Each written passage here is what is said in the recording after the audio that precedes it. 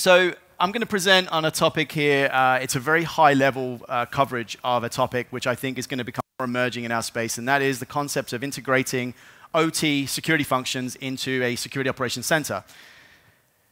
Before we do that, I'm going to start with a little commercial on Dragos. So for those of you who don't know who Dragos is or what we do, we focus on industrial cybersecurity, and we really have three core tenets to what we do. The first and foremost is we are a technology company. So we have the Dragos platform. It is a passive monitoring tool designed for OT environments that is going to enable you to have asset discovery, threat detection, and incident response capabilities in one platform. Now, the other two components that Dragos offers really accentuate the platform, and we have a services team. The professional services team are able to augment and assist our clients with any proactive, reactive type engagements, whether that's a threat hunt or incident response on a retainer. And then we also have a threat intelligence team, and this is key to the Dragos platform because the essence of what we do to detect threats comes directly from threat intelligence. So we have analysts that research, understand what threats exist in the wild, and we aggregate that and make that available through our Worldview portal. So both of those are, all three are product streams available from Dragos, but the services team and the Worldview team also facilitate the platform by enabling better content. So our threat detections, which are based upon behavior analytics, come from our threat intelligence team. And we also have playbooks to try to guide you through that response. That comes from our services team. So again, a lot of that Dragos expertise funneled through the Dragos platform. So now let's talk about the good stuff. So we're going to talk about an OT SOC, so Operations Technology Security Operations Center, and we're going to talk about a few different approaches you can have for that. I want to leave you with some considerations, just some things to think about when you're exercising the possibility of an OT SOC. We'll go through an example of how that would be implemented in the real world, and then we'll talk a little bit about what's next. If you are looking to explore into expanding security operations for your OT network, what would you do next?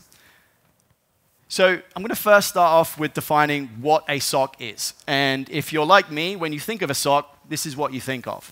I would challenge that this is not actually appropriate. This is a little bit of a misnomer. There's a lot more to it than just monitors and technology in a dark room with lots of analysts looking down, head down on keyboard. So let's define what we mean by a security operations center, first of all, so we have a level playing field. I've defined it as this, and I'm not going to read through these two sections or these two sentences, but I do want to highlight a couple things here. There is a core component of people. There are individuals that are running the operations center. They are driven by a mission to improve security operations for that company. They're using a combination of technology, intelligence, and data to help them accomplish that task. So this is the kind of foundation of what we're working on and what a regular enterprise security operations center may look like. So breaking that down, the three core components to a security operations center are going to be your people, the technology, and the process. So first and foremost, you have to have people. This is a human-driven exercise. We'd love to have AI and machine learning run this for us. The reality is you need personnel to run this. Those personnel are going to have a combination of different skills. There's going to be a lot of domain expertise. You're going to get some really intricate things through that security operations process. You're going to have multi-skilled teams. So you're going to have very domain experts in one realm, maybe in threat intelligence, and then perhaps somebody else is going to help you with your OT component, somebody who's going to help you deploy your firewall configurations, and so on. There's a lot of different skills, and those are going to go with varying degrees of domain expertise. And that brings us to our tiered support. When you have a security operations center, you're not going to have one person that's going to man this. You may grow, but you're typically going to have a tiered approach to that. The technology is what's going to enable the people to be effective at what they're doing. So the first and foremost, you have to define your technology based upon the collection that's available to you. So by collection, I mean the ability to consume enough data for you to understand what your environment looks like and then process and interpret that. That's going to enable visibility. Visibility of your assets, what you have, what they do, how they talk to one another. Visibility into detection. How am I going to detect and automate some of that threat detection? You can't expect one person or a team of people to be able to do this, so there's efficiencies that come from deploying technology. And then there's going to be workflows that are defined to that. And that ties back in then to process. So with any organization, if you don't have process, you have chaos. So especially when you have multiple teams with various different direction. And so having consensus-based process, something that everyone has agreed upon, that's adaptable with clearly defined swim lanes. The other thing I want to really point out here about process is it has to be tested. because you don't want to be in a situation where your security operations center is being required to do some sort of incident response, and you're only then just working out, that process workflow is kind of broken. We should have probably done that. So testing is essential to having success with all of this deployment. So taking that a step further, what are the primary functions of a SOC? First and foremost, you've got preparedness. Are we prepared to have the appropriate collection and visibility of our environment to enable us to be successful? Have we incorporated threat intelligence, a greater awareness of what exists in the world, which are lessons learned perhaps from other utilities or other customers that we can share and then improve our defenses around that? And then are we appropriately, is our network appropriately configured for this? Do we have the appropriate firewall hardening in place? Now, this is obviously not an exhaustive list. This is just some suggestions to help guide you on the road of preparedness. So now let's move to proactive. So the primary security function is typically, for a SOC, is typically referred to as like a reactive incident response, but I would argue there's a lot of value in doing proactive scheduled assessments. So one example of that could be threat hunting. You have your team of incident responders. Why wait for an incident to test them and go through that process? Why not come up with some hypothesis based upon threat intelligence or other things that have occurred to drive that investigation? And then you can start to work out where you're strong, where you have gaps, and adapt that ready for an incident. The second thing could be vulnerability assessments, and then tabletop exercises. Tabletop exercises are becoming more and more commonplace, and this is a great step in the right direction. Tabletop is where you would consider the idea of let's go through and test and validate these processes with a team, with various stakeholders, perhaps using outsourced guidance on that. This is something that Dragos has facilitated in a number of client engagements, but it helps us be prepared for ultimately the reactive state. And the reactive function is where you're now responding to something that technology has detected, and now you're leveraging your team and your technology and your process to exercise and look into that. So investigating an alert, we do know that alert fatigue is a real thing, so being able to ascertain is the alert legitimate right from the get-go, gathering the appropriate forensics, and more importantly, getting to root cause analysis. As a controls engineer, I've often been in the case where something happened. The machine is not working right, the system isn't quite right, but recovery and remediation is essential. Business operations requires that, so you focus more on that and less on root cause analysis. And it could be a rabbit hole. You could go completely down root cause analysis as something that wastes a lot of time and resources. So performing the appropriate amount of root cause analysis is an essential part of the final step of the reactive side of things.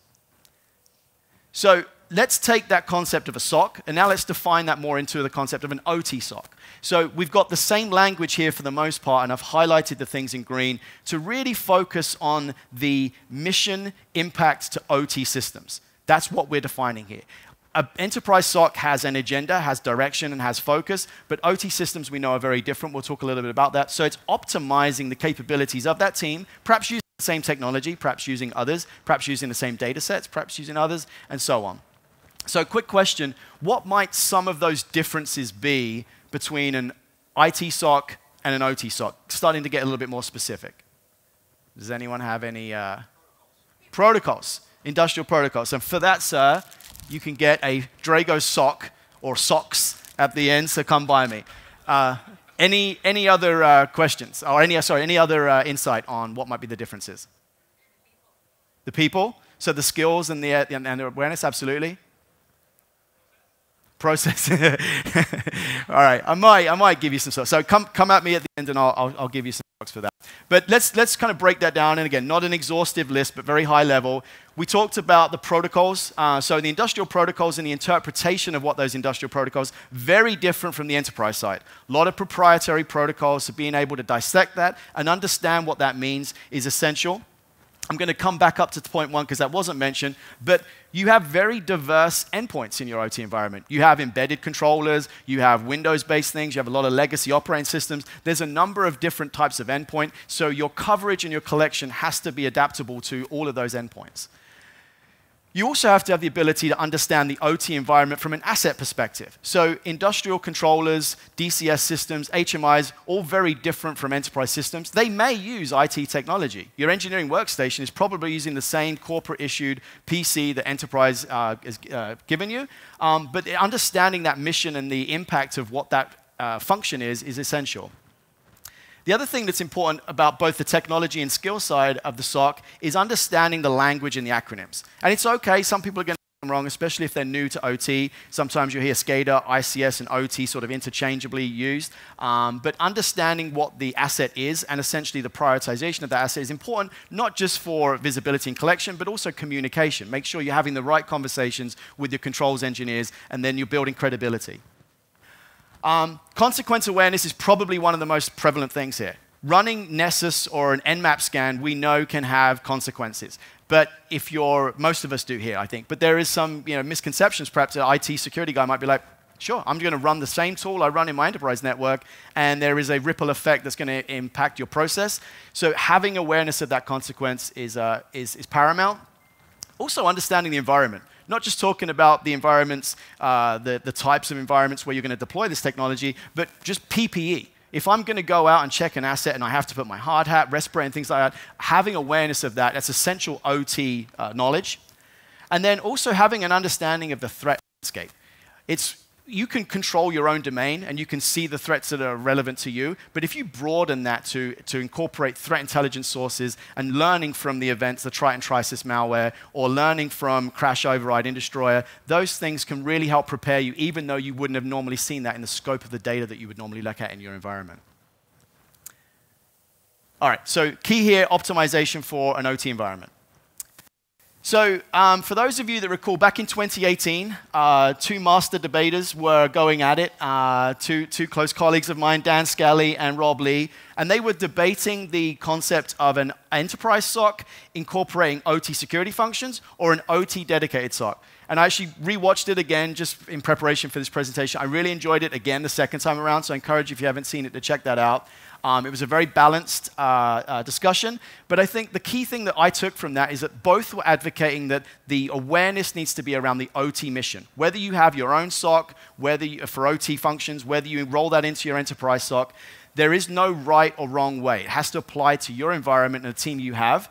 But I would say the key there that both debaters were advocating for was OT mission focus. So here are some different approaches. So I'm going to kind of broaden the net. So Dan and Rob were both advocating for building OT functions into an IT SOC or having a dedicated OT SOC. So if you have an IT SOC already, it makes sense. You already have made an investment in the type of technology, the personnel to do that. So expanding their breadth into the OT SOC absolutely might make sense for you. Conversely, you may have multiple IT SOCs already. You may have other security centers for physical awareness. So having a dedicated OT SOC might fit your model.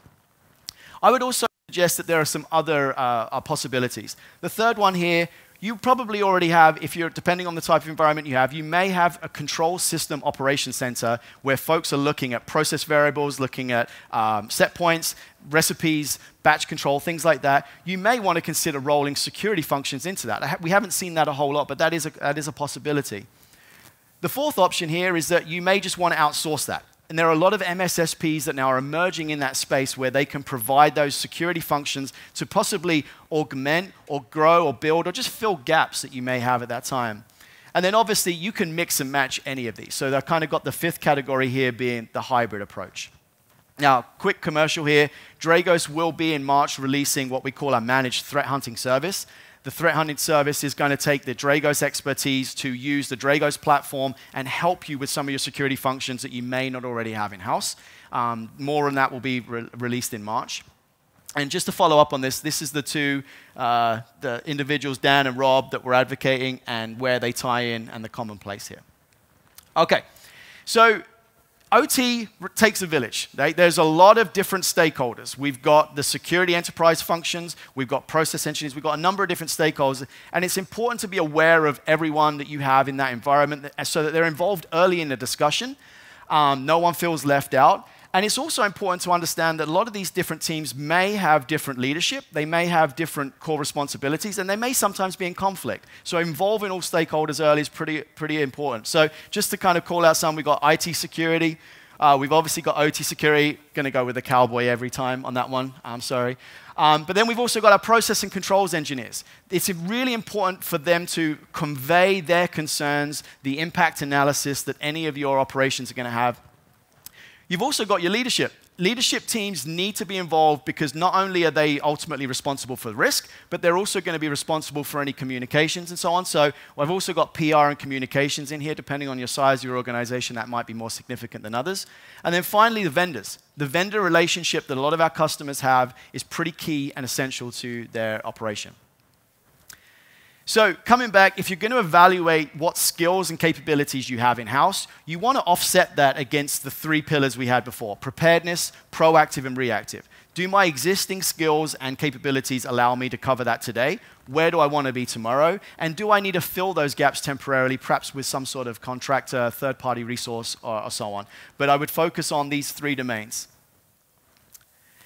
So tiering. It's often heard in SOC environments that you've got tier 1, tier 2, and tier 3 analysts. So just a quick kind of awareness on that. Your tier 1 analyst is typically the individual that's going to take that inbound alert, do a little bit of validation and verification, and then if there is something there that needs to be escalated, then it would be escalated up to tier 2. So your tier 1 is going to be typically your initial response and triage. Tier 2 is where you start to develop more skills, more capabilities. This team is going to be basically called in when tier 1 feels it's necessary. They're going to conduct the primary investigation. They're going to have the skills, the resources to be able to go in and do that, aware of the consequences of doing so, and then if necessary, gathering the necessary forensics.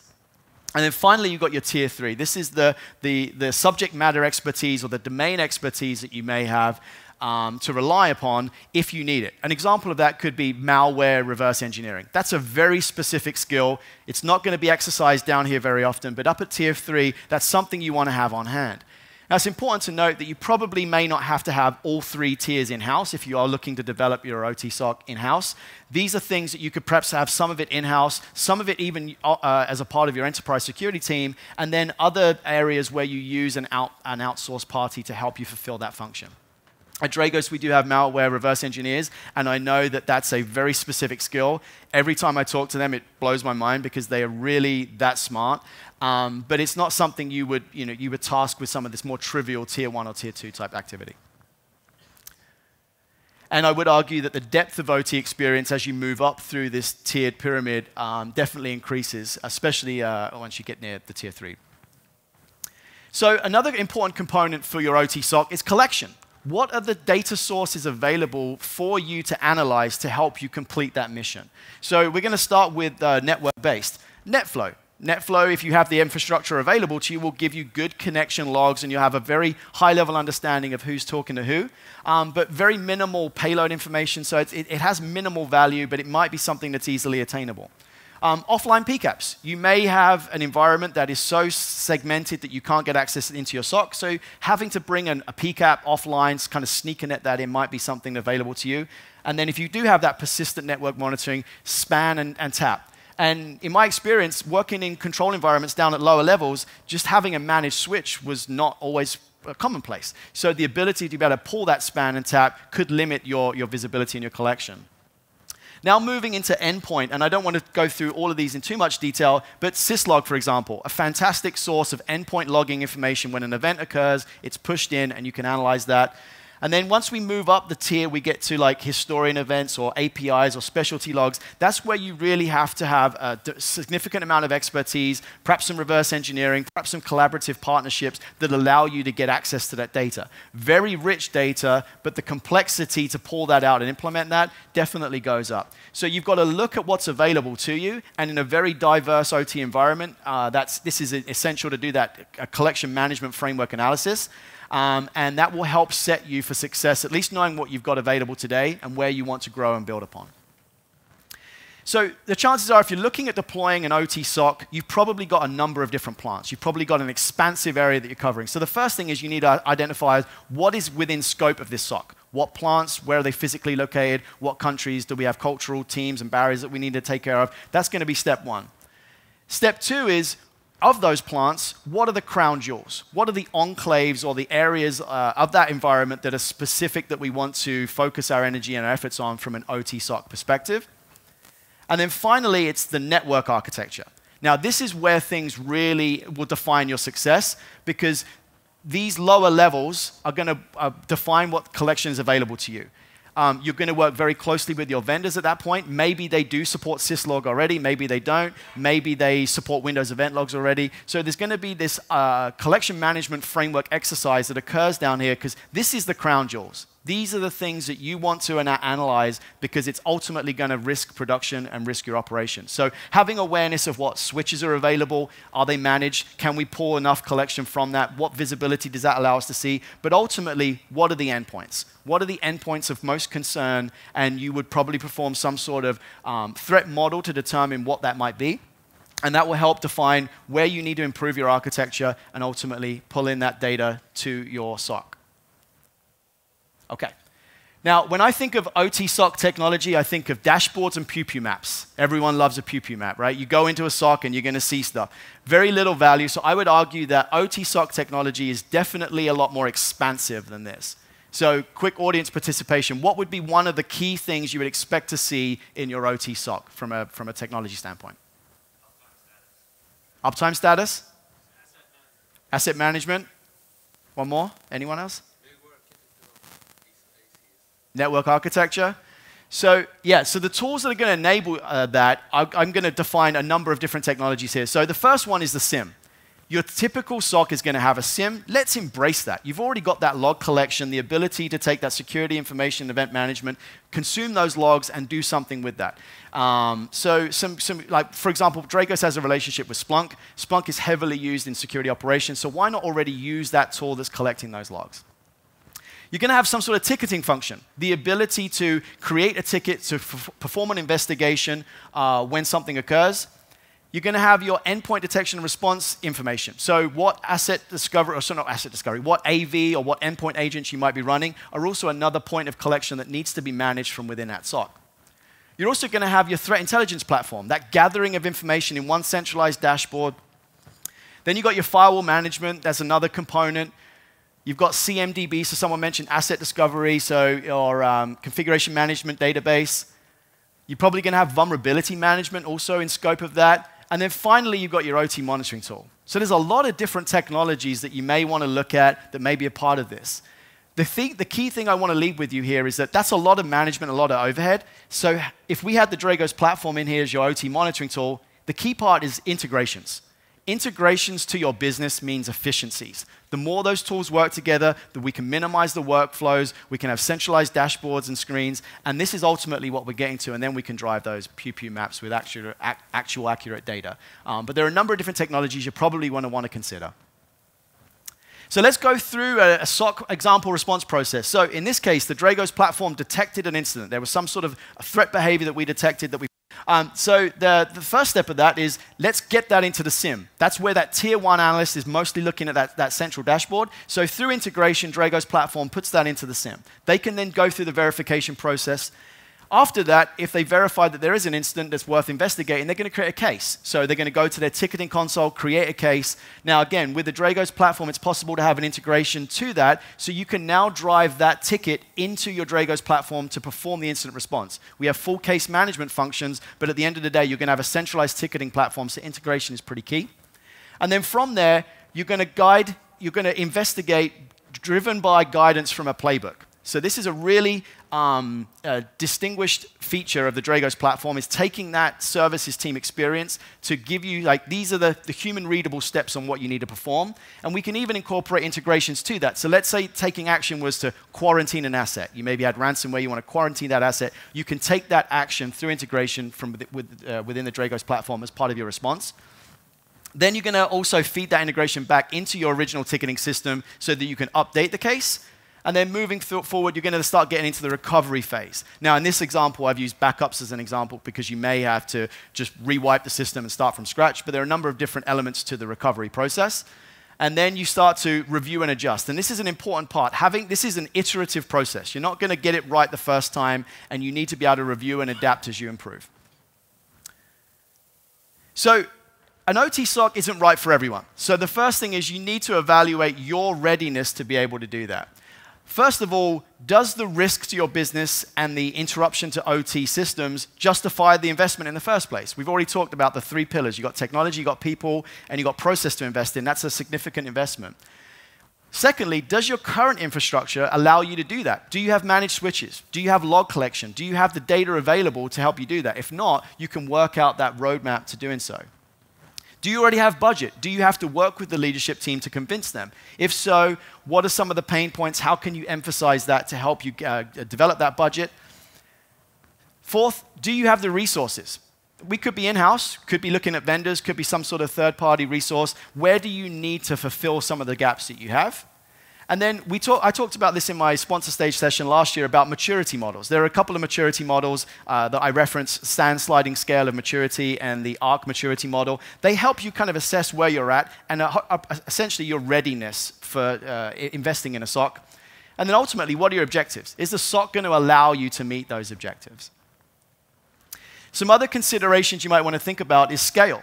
Once I deploy this, I'm not going to get it right first time. I'm going to need to grow. So do I have the resources to help me today? Does the technology allow me to do that? What are the limitations of that technology?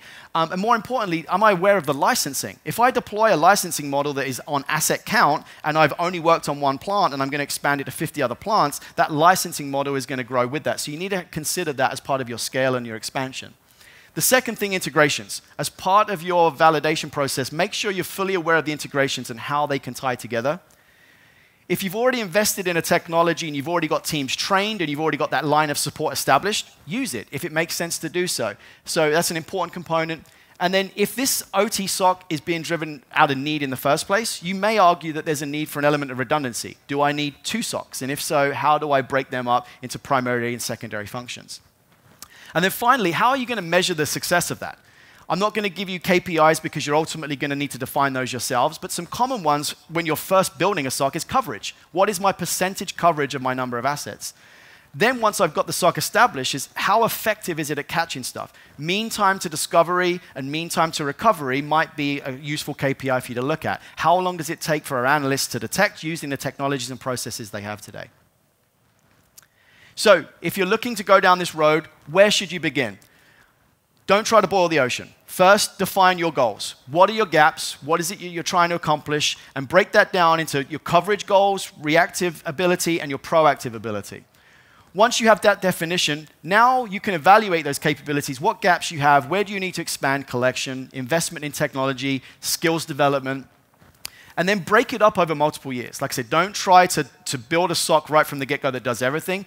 Take it in phases. It may well be that you already have the basis for a SOC in your team. You're just not calling it that today. And then more importantly, it's an iterative process. You're going to grow, you're going to adapt, you're going to grow, you're going to adapt. It's not going to be an investment. You check it off and you're done, like with most security functions. You need to be aware of how are we going to grow and develop the program? Are we going to increase our coverage? How are we going to optimize our processes? And how can we get deeper visibility into the networks that count? If you are interested in following up on this, there are some resources I would recommend that are both on the Dragos website. One is about building that collection management framework, which is an essential step in that path. And secondly, a paper onto insight into ICS SOCs. So to close out, there is no one-size approach to this. You are going to do what's right for you. There are just things that you might want to follow and be driven towards, but don't assume that just because company A is doing it this way, that's the way you should be doing it. Evaluate what is right for your business, your needs, your risk, your exposure. Focus on the mission. Thirdly, just be aware that when you are making this investment, you're investing in people, technology, and process. Those are the three core tenets that you're going to focus on. Visibility and collection is ultimately going to define the success of your SOC. If you only see 10% of your important assets, you probably need to have a plan in place to grow and improve that. And then that comes to defining the success. How are you going to measure success? How are you going to justify that investment to the board in the first place? And then continuously evolve, streamline as you mature.